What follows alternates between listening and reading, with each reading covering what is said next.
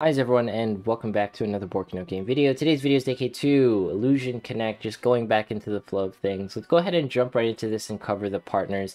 All the new heroes that we can collect, I am very interested in that the most because new heroes means new waifus, alright? So we've already seen Anna, Baroness, Aileen, Edward, then Forces, Emma, Kubbi. This is a new one. This looks absolutely cool. I'm not sure if this was a free character, but she's definitely a waifu. I like the aesthetics and everything going on here. Astaroth, this is a very cool waifu. I like the little blood syringe, or this syringe going on here. Little flame heart pretty much appearing. Lunar, you got me. This one, I almost thought this was a girl, but I think this is a dude. If you put on the helmet, you wouldn't even be able to tell, but definitely a cool looking character right there. Then you have someone like Domessa. This reminds me of Asaria from Epic 7. Definitely a character that I would like to pull. Interesting that she is a guardian. If I first saw her, she'd be like, you know, like an archer, attacker type sort of thing.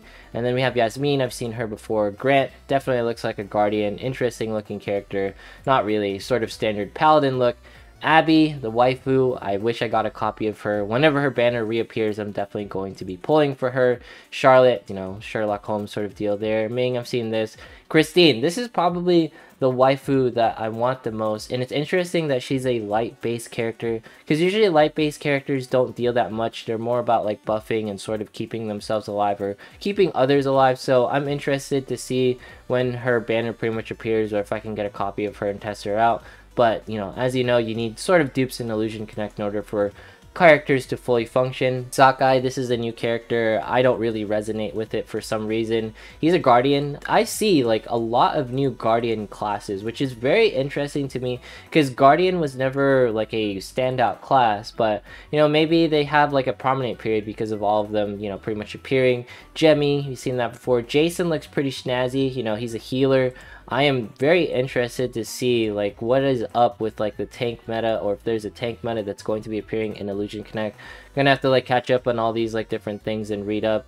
Nafia, we've pretty much seen her. Burial looking as majestic as always. Seeger, this was a character that I saw quite a bit of buzz on, and hopefully her banner reappears. I want to see what she's all about, but she seemed to be like the most hype unit out of all of like the units that appeared. She's like the one that made like the biggest difference on the scene from what I could see on Reddit. Ludwig, very pompous looking character. Ludwig from Epic 7 has sort of like the same vibe like this character is provoking, right? And as far as everything goes, the character that I really want out of everything would probably be Christine and definitely Seeger. Like these two characters, definitely the best, and Abby for waifu reasons, even though she wasn't like the most standout waifu. And just like going over like a few things, like going over through Reddit and stuff, I saw a lot of people have like awakened characters. I am nowhere near like awakening anything, so hopefully one day I can awaken my Miyuki. She is like the only one that I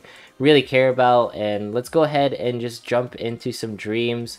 Let's see if I can do anything with the teams that I have. You know, chapter 18, that's where I'm on. I know that chapter 19 is going to be the newest chapter, but, you know, let's see if I still got it or if I can still sort of play the game. And the reason for my break was just I wanted to sort of readjust to the game. I just wanted to see how things flow, and I was just getting a little bit burnt out on everything. And hopefully with me like taking a break and coming back to Illusion Connect, maybe I can like, you know, dust off the rust and play the game a little bit more and see how like things just sort of flow, because I do like Illusion Connect. While it's not like the most game-breaking like newest thing, it's always just something that I like coming back to. I want to do some summons. I have some summon tickets obviously, and I just want to wait for a better banner, like maybe a Christine banner or a Miyuki banner. But at the end of the day, I just want to see like where Illusion Connect is going. I like how there has been a constant flow of updates to Illusion Connect. It doesn't seem like the game ever really slowed down like as I stopped playing. If anything, it sped up. Like there's been so much content in the game. In some ways, it's almost hard for me to keep up. Like the Ares battlefield, I don't think I'm prepared for that. Honestly, I don't think I'm prepared for any of the new content that has been like released into the game, but I'm more than happy to put my 2 cents in and everything. And as far as like guides are going, I don't know if I'll be making any guides for Illusion Connect because I'm way too rusty. It's been too long since I've actually played like the actual game. but I just want to see how like things flow, if any like mechanics change between characters, if there's like any new meta characters, is Miyuki still like dominating everything, stuff like that. I want to sort of just get into the flow and start like understanding the game again, because all these new characters, it really makes me feel like there's going to be a guardian or tank meta of some sort, but I'm gonna have to do some reading before I make all of those assumptions. But for the most part, I'm here in chapter 18. I guess all of the stages, I don't know if they've been reduced or pretty much my characters are strong, because I remember like chapter 18 being a little bit harder, but maybe it was because I was on hard mode or something. But maybe I can get through chapter 19 and go through a few things. But I have plenty of stamina definitely to run through and experience everything. Let's go ahead and go through trials. And I'm pretty sure there's been plenty of new daily trials added. Let's go ahead and go through the rooftop training. Yeah, there's definitely a new one here. Let's see if I can like go ahead and tackle it. Wait, can I have to be level 67? Alright, well, I know I can tackle like all the other stuff. And let's go ahead and go through arena. That is probably going to be the largest indicator of my difference like in power with everything. So let's go ahead and refresh just for the sake of it. So 385,000, which is like roughly around my range, because you know 330 is like where I'm at. Let's see if we can like fast rate anything.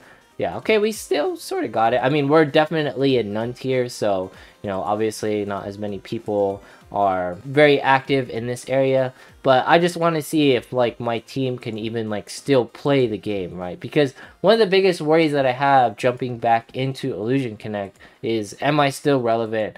Can I still do anything? And will my characters just instantly die? So seeing something like this where I can sort of jump into the game, we got a failure right there, and like just experience the game for what it's worth with what I have, it's very nice. Because a lot of the times when you jump out of the game and jump back in, the game's like, no, you have to do all these things, you have to participate in all these events, blah blah blah, before you can even touch like, you know, the arena modes, before you can even touch story or events. So it's nice to see that I didn't lose all of my relevancy and I can somewhat play this. Do I have to manual this in order for me to be successful?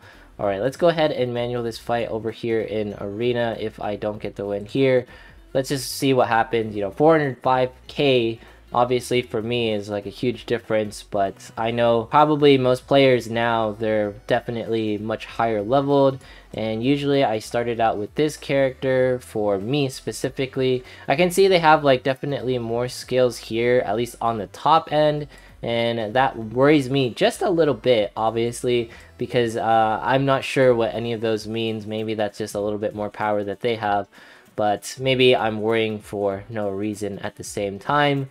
Let's go ahead and drop this Miyuki here, see if things flow out appropriately, and then I'll cast the invincibility buff, see if things are just gonna go like the way I'm planning in my head, because this was, I think, the runs that I usually did.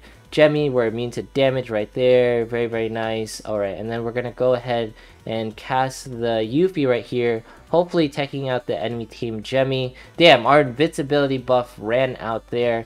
I'm not so confident, but let's see what's going to be happening here. Miyuki doing her thing. Alright, oh my gosh, we're definitely gonna die here. Gemmy's gonna take us out. Oh, we managed to stay alive. Can we pretty much get the win here? Is that asking for too much? Yeah, that's asking for too much because they got the kill. But anyways, obviously I'm rusty.